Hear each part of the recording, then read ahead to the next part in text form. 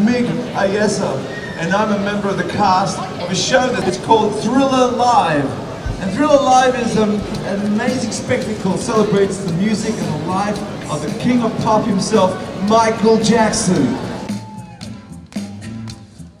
Hey! Hello, Violi, how are you?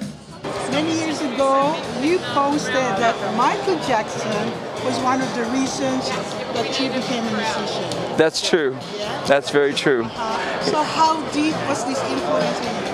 I think ever since I can remember, I've been a fan of Michael Jackson. In fact, I don't remember a time when I never knew about Michael Jackson. So, as far as I'm concerned, it was possibly one of the few songs, the first songs that I ever sang was this song. I had a band actually in high school called Sokatoa, which turned into Randy Badass and the Slick Master 5. And we would actually do Michael Jackson covers, singing anything from Working Day and Night to Billie Jean and Thriller. We played those songs ever since as long as I can remember. But everything that Michael did, it was always the best of the best. Everything he did was touched with magic, I thought.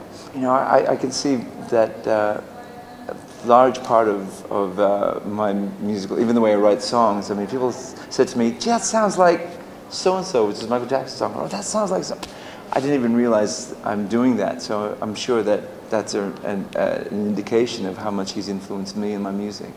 This is actually a bit of a dream job for me, you know, to do the music of Michael Jackson on stage.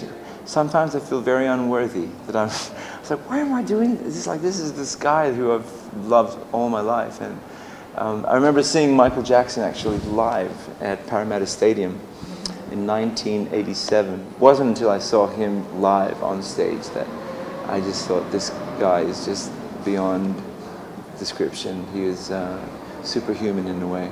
How did you get involved with Thriller Live? I was actually in New York at the time. I was in New York, we just moved to New York, but I got a call from the musical director, John Marr, who, funny enough, I worked with him for the first time in this very theater.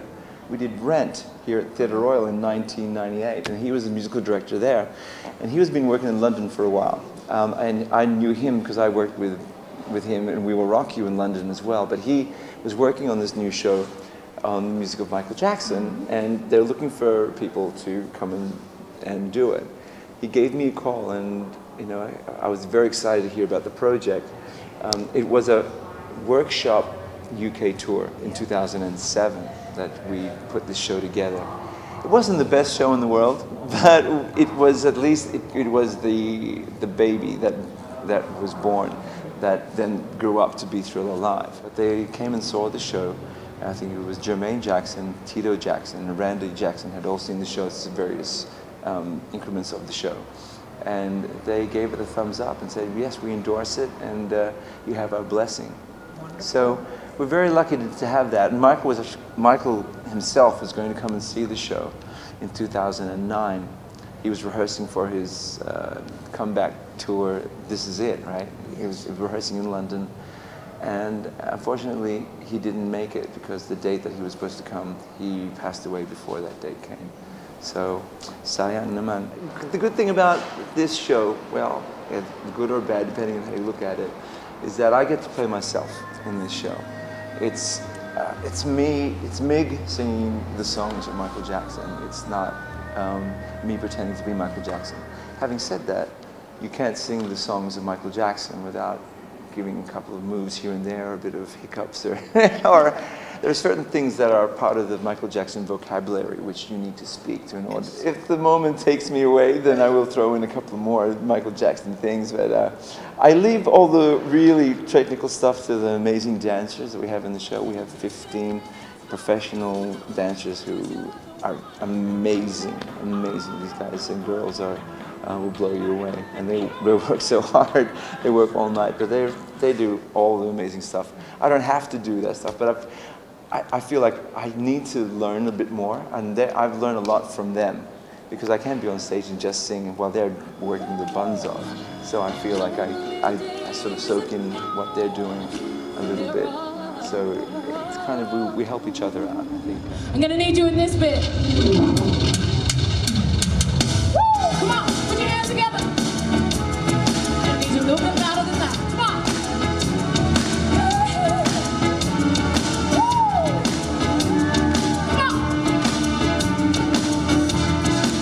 You ready, boys?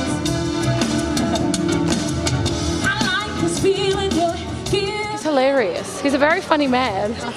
So you'll Yeah. be the same. No, I let him be the funny one. He's awesome.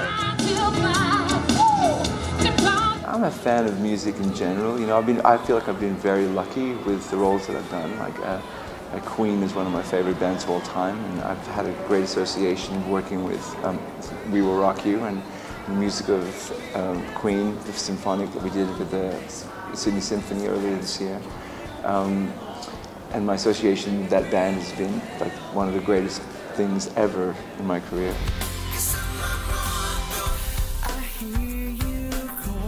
What other projects are you involved in right now?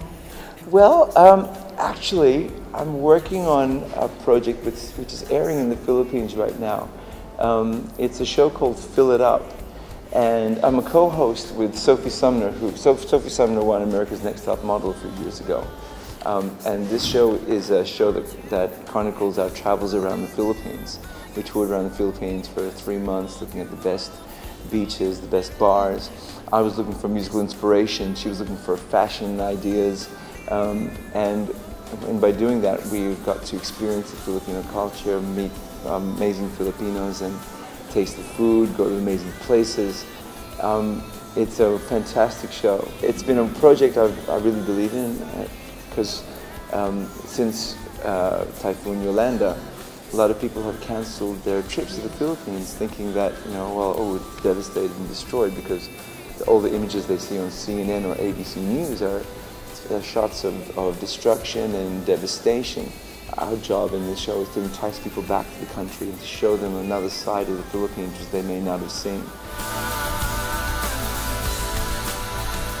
I would jump at the opportunity to come back to Australia at any time.